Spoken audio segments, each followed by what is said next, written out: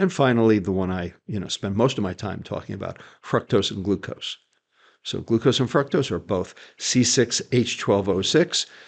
Fructose and glucose are both 4 calories per gram.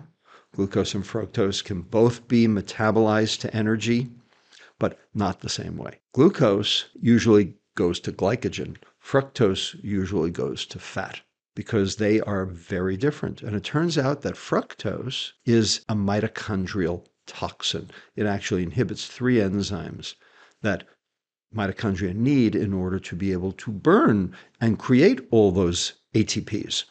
Glucose, on the other hand, actually accentuates mitochondrial function. So at the level of the mitochondria, glucose is a stimulant and fructose is a toxin, even though they're both 4 calories per gram.